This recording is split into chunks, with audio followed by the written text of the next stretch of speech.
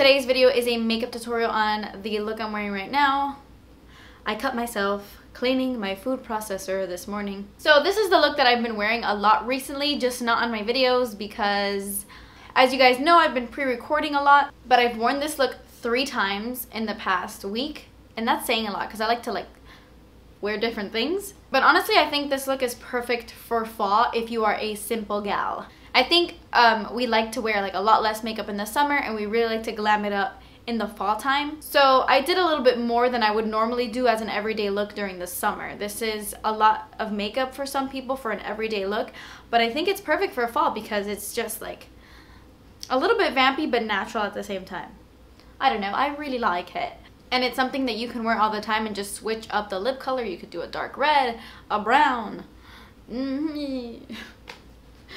I have had way too much coffee today, and I'm like, you can't tell. Okay, so if you want to see how to get this look, then just keep watching. Okay, so I'm taking my hair out of my face with my little headband here. I'm going to take the Smashbox BB water. I'm in the shade Light. You have to shake it up first, and then I'm applying this to my face. This is a Sephora Pro Airbrush brush. I'm not exactly sure the name, but it was in that limited edition packaging with the flowers. So I'm just applying that to my entire face. I skip primer when I use that because I find that I don't really need to.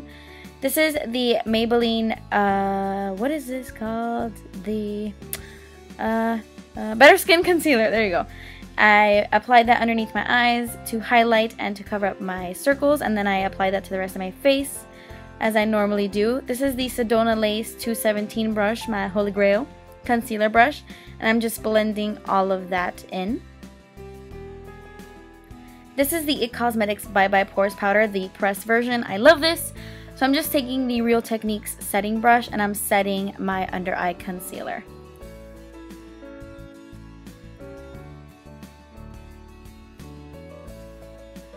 Now I'm going to move on to my eyes. I'm using the Maybelline 24-hour cream eyeshadow in the shade Creamy Beige. This came out with their leathers collection, but I still see it all the time. And I'm just applying that to my entire lid. I just wanted a hint of color, but not something that was really noticeable. I like doing this for an everyday look, and then I'm applying some of that underneath my lower lashes with this fluffy brush. For mascara, I'm using this one by Clinique. It's their Chubby Fat Mascara, but this is a red shade, a red color. And I think it's so cool, so nice for fall because it's a deep cranberry shade, and you can tell it just gives a slight hint. You can't tell unless you look really close, but I think it's cool. So now to finish up my face, that's all I do with the eyes. I'm using the E.l.f. Mineral Bronzer, and I'm going to use this to contour. I don't exactly remember the name of this brush, but it's a Morphe blush brush. Now I'm going to apply some blush. This is a bronzer and blush in one. This is Benefit's Dallas Box Powder Blush thing. It's a really pretty mauve color. It's so nice this time of year. I always bust it out in the fall time. It's beautiful.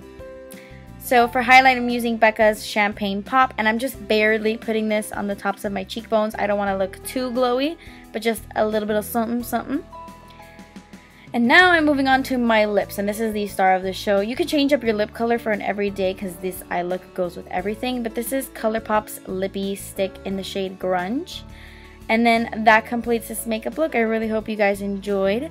Please subscribe if you haven't already, and I will see you in my next video. Bye!